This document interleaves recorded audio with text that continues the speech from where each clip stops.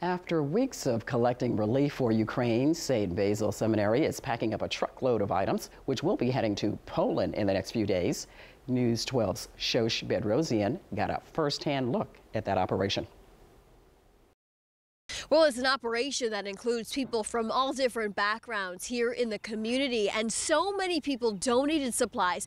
They're actually planning on filling this entire truckload, which will be going to Poland and then Ukraine. And the process begins inside one of the rooms inside of the church, where they're handing off boxes one by one, putting them into different trucks, and then loading it into this large truck will be shipped to Poland and then Ukraine. There are hundreds of boxes. Some of them even have notes on the outside of them. St. Basil Seminary says they've collected first aid, medicine, food, toiletries, baby items, and more.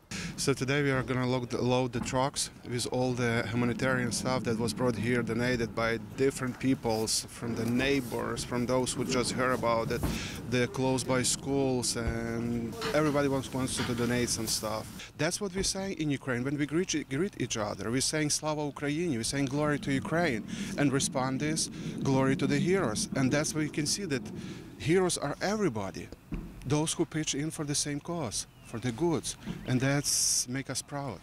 Now, this is the second shipment the church has been able to send to Ukraine since the war started more than a month ago. They're collecting more supplies so they can continue to send items to Ukraine within the next few weeks. In Stamford today, I'm Shosh Bedrosian, News 12 Connecticut.